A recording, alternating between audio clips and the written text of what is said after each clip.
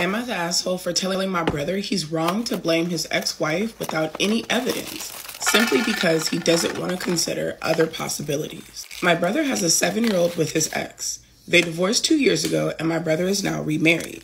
My brother and his ex share custody of their son. My sister-in-law has been in their lives for 18 months and living with them for 10 months. In March, my nephew had to draw his family for school. He drew his mom, his maternal grandparents, my brother and me, my husband, and our daughter. He did not draw sister-in-law. My brother and sister-in-law quizzed him on this, and he said that sister-in-law isn't his family, so he didn't draw her. They told him that was wrong and that sister-in-law is his family. She's his bonus mommy, and he has 2 moms now and not just one. That's the problem. I can guarantee you that's the fucking problem. He does not need another mom. He has one. His mother is involved in all aspects of his life. He does not need to be thinking about you have 2 moms now instead of just one. Why can't she not just be the woman that my dad married until he is comfortable enough to give her a position in his life? That's the fucking problem right now. My nephew told them no and ran to his room crying. He didn't change the drawing or add my sister-in-law to it. My brother immediately blamed his ex for this. He decided there was no way my nephew could just not like sister-in-law or not be close enough to her yet to count her. It had to be his ex. So that means she wasn't around much before you guys got married. That means your 7-year-old son has not had time to get to come to terms with the fact that there is another woman in his dad's life. Okay. Oh, fucking K. Thank you for telling us exactly what the problem is. This led to my brother starting a fight with his ex and filing for full custody, but they never made it to court because his reasoning was weak. My brother and sister-in-law decided my nephew needed counseling, and they got him in after a month. And after 1 or 2 sessions, Mother's Day came and went, and then there was another incident because my nephew didn't call sister-in-law on Mother's Day or make her anything. This was also my nephew's mom's fault, according to my brother. Does the bitch have any fucking kids? Because if she doesn't, why the fuck would he acknowledge her as a mom on Mother's Day? 1, he's fucking 7. 2, his mother is alive and clearly he was with her. Why would he think about somebody else? Be fucking for real. Your brother needs to touch grass for real. For real. Your brother will be back in about 11 years and your brother's not going to have any contact with his 18-year-old son because he spent the last 11 years forcing him to accept this woman as his bonus mommy when he didn't want that. Then last week, my brother spoke to the counselor my nephew sees, and she told him she didn't believe his ex was involved in this. He dismissed her opinion and came to vent to me. He basically shut out what the counselor said because he wants to believe his ex is to blame. I told him he's wrong to blame his ex without any proof, and he should be open to other possibilities for why my nephew feels the way he does. He told me that I'm stupid and naive if I think it's not his ex. He explained how amazing sister-in-law is and how it can't be her fault. I never claimed that it was. He asked what kind of sister I am to side with his ex over him. Am I the asshole? No, you're not the asshole, and your brother knows that you're not the asshole, and that's why he's so fucking upset. He is looking for someone to give him the answer that he wants so he can justify it when he knows in reality the reason his boy does not like his wife is because he don't know this random woman. He does not know her.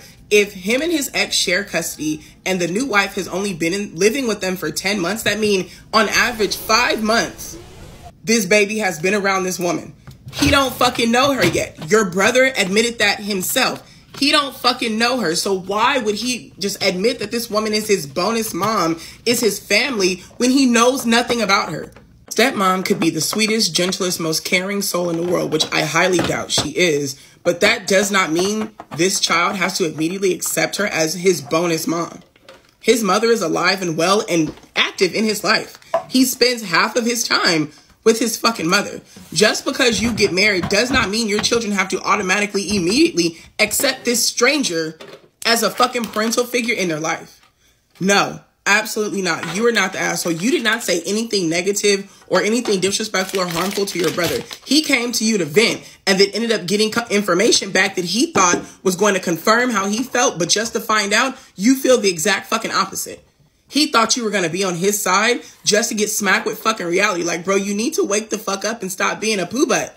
Stop being a poo butt and trying to blame your ex on everything. This is you. This is your actions. You're the one that's doing this. You and only you can fucking fix it. I seen a comment, someone said that the brother sounds like the asshole and that they were betting that he is blaming his ex for their marriage ending, and OP made a response to it. She said, I've never heard him blame her for the divorce, but he blames her for their son not being more excited and into his wife. He believes she should be encouraging their son to call my sister-in-law mom or mama. He believes any distances has to be all from the ex and couldn't be due to anything else, including how quickly they moved in their relationship. 8 months of knowing each other before they got married. These people literally have only known each other for 18 months. That's it. 18 months. They knew each other 8 months before they got married, and then she moved in, and the following 10 months. That's it. And he is upset that his son, his 7-year-old, is not welcoming this random that he don't know shit about with open arms. Are you fucking kidding me? Your brother is absolutely the asshole. Am I wrong for cutting up and altering my dress instead of giving it to my sister who can't afford an expensive one? Okay, I need an unbiased opinion. So I was supposed to get married 2 months ago to my ex-partner of 5 years. Sadly, we broke it off because he cheated on me at his bachelor party. And yes, anyways, I had this beautiful dress that cost me $2,000. This came out of my own pocket. Now, I had been very depressed since everything happened because I felt like it had somehow been my fault. So last weekend, I decided to take my power back. So I began altering the dress. I've been sewing for more than 15 years, so I know what I'm doing. I cut it a bit and changed the color to something less wedding-y. And after a week of working on it, I finally had a beautiful gown that I could use more than once. Now comes the problem. I uploaded a picture of the dress to Instagram with the caption that said something along the lines of, "You can change the worst memories," or some shit like that. My sister hits me up and asks if that's my old wedding dress, and I told her yes. She then called me and asked why I had done this. I asked her why it was such a big deal. She told me that I could have at least waited until after her wedding. I was so confused. Then she reminded me that when we were staying at the hotel where my wedding was supposed to happen, my mom and my sister were there cheering me up. And she said something along the lines of, "Oh well, if you're not using it, I will." We all laughed, so I assumed it was a joke, because it was never brought up again after that. She asked me once what material it was, so I just assumed she wanted something similar. And now my sister's mad at me. My mom says she understands both of our points of view, but that I could have at least waited 5 more months until after her wedding to take my power back. So was I wrong? Bye. My cousin just recently confessed to me that she is in love with my husband, and she's literally living with us, so I don't know how to act. My cousin and her toddler have been living with me and my husband for about 4 months now to try to save up for her own place. Yesterday, while my husband was out doing some errands, she asked me if we could chat. I thought that she was going to ask me if she could stay at our house for a little bit longer. The original plan was 6 months, but instead, she gave me this long, drawn-out speech about how she's in love with my husband. She kept going on, saying that she tried to make the feelings go away, but she just couldn't, and she thinks that he is her soulmate. She says that her feelings just keep growing stronger and stronger no matter how much she tries to push them down. And she kept on apologizing and apologizing after everything she would say, but just keep getting crazier with the things that she was saying. She was saying that every time she sees my husband with her son, she knows that her family is complete and that he could offer her the stability that they need. My cousin just recently confessed to me that she is in love with my husband, and she's literally living with us, so I don't know how to act. She was saying that every time she sees my husband with her son, she knows that her family is complete and that he could offer her the stability that they need. Excuse me? I was honestly just so shocked and dumbfounded that I just said, I need time to process this. Ever since that conversation, I have been avoiding her like crazy, but my husband has been holed up in his office because he has a lot of work to do, so he hasn't really noticed anything off yet. But I think I'm still reeling from the shock, to be honest with you. The worst part is that I can't even ask her to move out because her family completely disowned her when she had a baby out of wedlock. I haven't told anyone close to me yet because I just know that everyone is gonna say that I need to kick her out, but I can't make my nephew homeless. Oh, and to just add to the craziness a little bit, she also said that she has had these feelings for about 4 years now. She just could not hold them in anymore, so she had to tell me. No thank you. I would have rather not known. I mean, I actually have no idea where to go from here. Like, what do I do? What do I do? I'm stuck. Am I the asshole for excluding my, quote, adopted sister from family photos at my wedding? I, 26 female, and my adopted sister, Allie, is 14 female. The way we're related is that my younger brother, Michael, 24 male, has been with his wife, Maya, 24 female, since their freshman year of high school. Maya and Allie are sisters and had a really bad home life. And my mom is very much a my home is open to everyone type of person. So over that year, Maya began spending more and more time at our house, eventually bringing Allie over as well, since she was always babysitting. By the time Michael and Maya were 16 years old, Maya basically lived in the guest room, and Allie spent after school, most weekends, holidays, and summer vacations at our house. My mom and dad say they love both Maya and Allie like their own children. My other siblings, 18 male and 16 female, also treat her like she's part of the family. Even after Maya and Michael moved out, Allie is still at their house the same amount, if not more than she was before. Now to preface, I have nothing against Allie. She's a good kid, and I make an effort to be nice to her. However, I've never really liked how she was foisted into our lives. She's not actually adopted, and she still has parents and her own family, yet my parents spend so much time and resources on her. It's ridiculous. Everyone else has started unironically calling her their daughter or sister, and I've refused. I just don't consider her to be part of the family. Anyways, I got married recently, which is where the issues start. I invited Allie to the wedding, of course, and she came with all of her other family. When we were doing pictures of the wedding parties, I decided that I wanted one of my immediate family. My parents, siblings, Maya and my brother Michael's daughter. My mom brought Allie up to come take the pictures with us, and I was forced to tell her no. My mom started to get upset, but then Allie said it was okay and sat down by herself. My mom isn't a very confrontational person, so she didn't make a big deal of it, but then everyone else realized that Allie wasn't there, and they got mad as well. Ultimately, we took the photos how I wanted it because they, quote, didn't want to do this at my wedding. But my entire family is pissed at me now. My mom said that Allie cried when she got home because I didn't love her, which I don't. I feel like they forced me into a position where I had to do an asshole thing by forcing this kid onto me. I don't think I should have to consider her family if I don't want to. So Reddit, am I the asshole?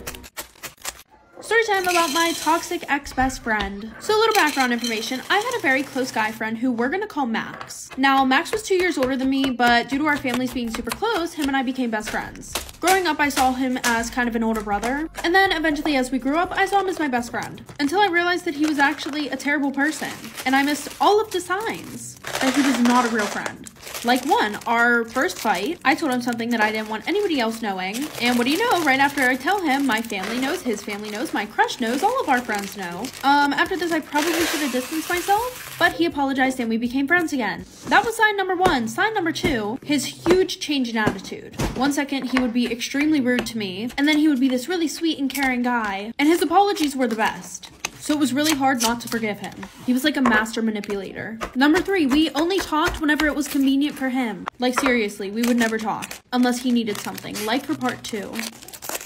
Part two about my toxic ex-best friend. I think we left off on sign number three, which was the only time that we would talk was when it was convenient for him. He would never reach out, which left me being the one who was constantly trying to preserve our friendship or whatever was left of it. Like, all of our messages were literally me, and it made me seem really needy, and like I was putting in way too much effort because he would literally answer with the most simple messages. Like, yeah, okay, sure. And he would only talk to me whenever he wasn't with his friends. Sign number four. It felt like he was embarrassed of me. Now, I know that I was 2 years younger than him, but we were still friends, and I really don't think that's that much of a difference. Like, he would never want to be seen with me. The last sign. He would literally always talk about me behind my back. And I thought this was just rumors at first, until finally several people told me that it was not a rumor. He would say things like, oh, she's ugly, she's so immature, she's annoying and childish, she's so annoying. And then I finally decided to cut him off. Because if the bad outweighed the good, was it really worth keeping that person in my life? We have an update 1 year later. Since the marriage a year ago, I've made it a point to talk to my sister regularly on the phone that I gave her. After a few weeks in, her husband started pushing her to be in a traditional wife role, which created a wedge between her and her friends. But I made sure to keep in touch and to visit her once every month. Her husband did not like that, but he tolerated it to keep up appearances. To deal with my frustrations, I joined a gym and started working out. Luckily, my boss at my job turned out to be a great lady who listened to me and gave me a lot of support and advice. She told me I could call her when I needed help and became my mentor and an older sister I could lean on while also paying me well. Some months into the marriage, her husband managed to domesticate her completely. She stopped going out almost entirely and had very little independence. He tried to start separating my sister from me. However, because I kept a good and consistent relationship with her, he wasn't able to do it. A couple of months ago, he started hinting to my sister about wanting kids, but I kept repeating to my sister that she should not have children until a few years into the marriage. Last month, he told her directly that he wanted children, and my sister told him that she wanted to wait. He started pressuring her to get her contraceptive implant removed, so last week I went back home to talk to him. I always try to be polite to him whenever I visit their home so that he doesn't have any ammo to try and separate us. During the conversation, I brought up that he was pressuring my sister to get her contraceptive implant removed. It escalated into an argument with him saying that he had a right to have children with his wife. When I didn't back down, he got frustrated and took a swing at me, which didn't connect properly. Beat his ass! Beat his ass! The moment you swing, gloves are off.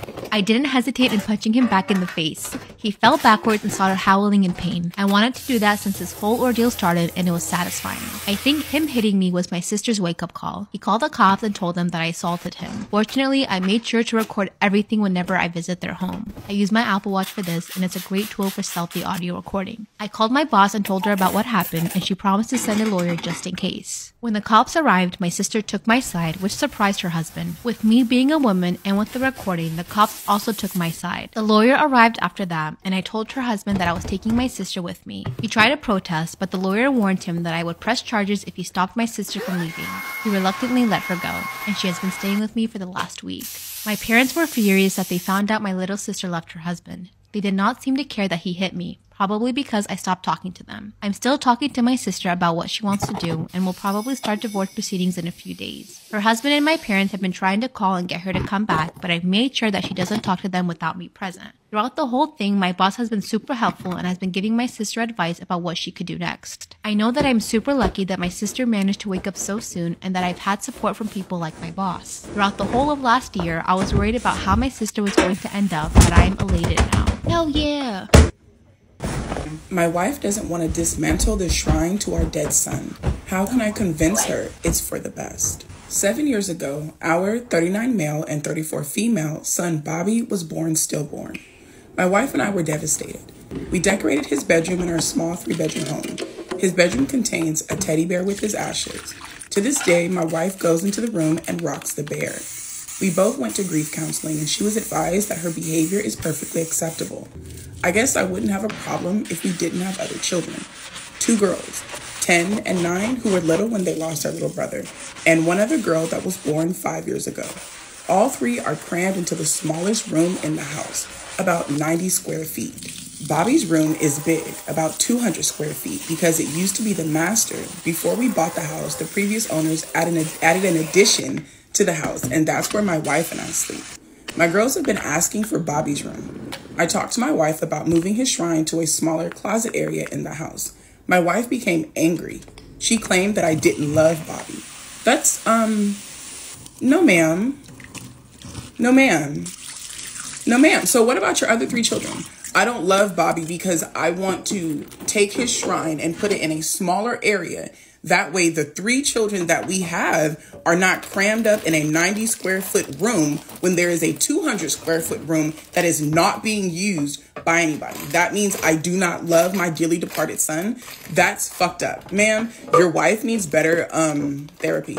She needs to go back to fucking therapy, because clearly after 7 years, if she feels like having all 3 of her daughters, one of them who is 10 years old, crammed into one room, she is not grieving correctly. Not at all. My wife claimed that I didn't love Bobby, which is very far from the truth. It's just that my girls are growing up and they need the space. They aren't even allowed in Bobby's room to use the bathroom that's in it or to play with the toys that are in there. We've been to family therapy recently, and I was told by the therapist that my wife is a grieving mother and I would be playing a deadly game to get between a mama bear and her cub. You need a new therapist because your therapist is encouraging your wife to keep a 200 square foot bedroom completely empty that her children are not allowed to go into. They can't play with the toys that are in there, while also being crammed in a 90 square foot room. 3 children. You need a new therapist because that's not okay. That is not okay. Your therapist is supposed to be helping your wife process this. That way she can move on and not have these blowouts whenever someone says something about a situation that she doesn't like that has to do with Bobby. Like, your therapist is not doing their job. It seems as if anyone that I talk to takes my wife's side. And honestly, if it weren't for my girls, I wouldn't care. Should I keep pushing the issue with my wife? Should I let it go? It's possible to move the girls to the basement. It's unfinished, but maybe I can spruce it up. It's just they're still pretty young and I don't want them that far away from me. That's exactly what I was going to say. You going to put your 5-year-old in the fucking basement? No. Your 9-year-old, your 10-year-old in the basement? No. Why we can't move Bobby's little shrine situation down to the basement? That way you don't have to worry about nobody accidentally going in there, nobody getting in trouble for going in there. The girls now have space to spread out, and Bobby's stuff is away from everybody, but yet still in a place where you can still go down there and spend time with him if you want. I think that's a perfectly fine compromise. We could put the girls in the basement. It's not finished, but maybe I can spruce it up. It's just that they're really still young, and I don't want them that far away from me. And to get to the basement, you have to leave the house and enter through the garage. I just need some advice. Once again, she's in therapy. I truly, really think your wife needs a better therapist, another therapist, a different therapist, because there's no way in hell it's been 7 years. 7 years, and she is still blowing up like this. 7 years. I'm not saying that grieving has any type of timeline. I'm just simply stating the fact that you would rather cater to your child that was stillborn 7 years ago over the 3 children that you have that are still living, healthy, breathing with you. You've got these 3 babies crammed into one room so that Bobby can have the biggest room in the fucking house. That makes no sense. It makes no sense. Your wife is still grieving. Yes, I agree with her therapist, but she is not getting the help that she needs. She's not, because after 7 years, she's not thinking clearly. She is not thinking clearly. She has not once spared a thought for your 3 girls. You told her the girls are crammed up in one room and maybe we should move Bobby's stuff to a smaller closeted area. That way you can still have this. You can still have this. She blows up and accuses you of not loving your son. What about your daughters, ma'am? Do you not love your daughters? You don't care that your 10, 9, and 5-year-old are crammed in one room? Do they have any room to play in there? Because in my mind, I'm thinking of a toddler bed and bunk beds. And I feel like in 90 square feet, that's not a lot of space left for these babies to play. Because the office that I'm in right now is not that big. And if I had bunk beds on one wall and a taller bed on another, there would be very limited space because they need dressers. They need all types of other shit. Like, there's no room for these babies to grow and enjoy their time in their bedroom. And you don't fucking care about that because Bobby has to have his room. Why can't we switch it? Why can't we flip-flop? Like, there's so many other ways to compromise with this. And instead of your wife thinking cognitively to come up with a compromise, she just went straight off the deep end. You do not love our son because you want to move his shrine. We didn't say that we were going to take it down and never, ever, ever look or think of Bobby ever again, because that's not the case here. We want to move it. That way our children can have some space to spread out because they're getting older. No, your wife truly needs to go to a different therapist because she's not getting the help that she really needs. Am I the asshole for ruining Thanksgiving? I, 30 female, met my boyfriend, 30 male, 3 years ago. Before me, he was together with his high school sweetheart. They fell out of love and broke up. A year later, we started dating. His mom, however, was still heartbroken about it. I was very understanding and thought she needed time to get to know me. The ex basically grew up with them and they saw her as a part of the family. For the first year of my relationship, his mom would call me his ex's name until boyfriend got angry once and told her to be nice. She laughed it off and said it was just a habit. After that, she started calling me the wrong name, so think Janet instead of Jenny. I corrected her a couple of times, but she seemed to like hurting me, so I ignored it later. My boyfriend has 2 sisters, and a couple of weeks before Thanksgiving, we were invited to a barbecue at the older sister's house. I was in the kitchen with my boyfriend's mom, the sisters, and one of their husbands. The older sister then started talking about how my boyfriend praised my cooking to her husband, and the mom was listening. She then said out loud, "Sure, why don't we let Janet," wrong name, "make the turkey this year?" The sisters giggled and looked at each other and said that's a great idea. I didn't tell my boyfriend what happened. On Thanksgiving, we went to his mom's house with the usual wine and dessert. She was shocked. Everyone was shocked. I said, "What?" "I thought Janet is bringing the turkey." There was yelling, crying, and then we got kicked out. My boyfriend is so angry with me he hasn't talked to me since. I think it's over, to be honest, but I still don't think I did anything wrong. Am I the asshole? That is so fucking great. I fucking love everything about that. My twin sister and I took a genetic test, and it turns out that we don't share any DNA, and my family won't tell me why. My twin and I are fraternal twins, and recently we decided to take a genetic test just to see like what we shared and what were different about us. Since we still share genes, fraternal twins are like genetically siblings. My grandparents actually suggested that we do the tests, and they bought them for us, so our parents didn't even know about them. Our results literally made no sense at all. My twins was coming up as Western Europe and Eastern Europe, which makes sense because most of my family are Croatian, German, and Austrian. So all that would be accurate, but mine was literally nothing like that. Mine was either Scandinavian or Russian and a few other places too. Neither of those were on my twin's result at all. She had like the tiniest percentage of Scandinavian, but that's it. And we shared absolutely no DNA, which clearly stood out to us and seemed impossible because we're literal fraternal twins. Like, we have to share DNA. My twin was pretty sure they just probably mixed up the samples, so we contacted the company and my twin ended up taking a test again. My twin sister and I took a genetic test, and it turns out that we don't share any DNA, and my family won't tell me why. And guess what? It was the same exact result as before, and we were both really confused. We told our grandparents, and all they said is, "That's really interesting," but they didn't say anything more, like no explanation. So we decided to tell our parents because we just wanted to see if maybe they had taken genetic tests before or anything. When we told our mom, it was pretty much the same reaction as my grandparents. She just kind of seemed annoyed about it. She basically just said they're inaccurate anyways, and our grandparents shouldn't have told us to take one.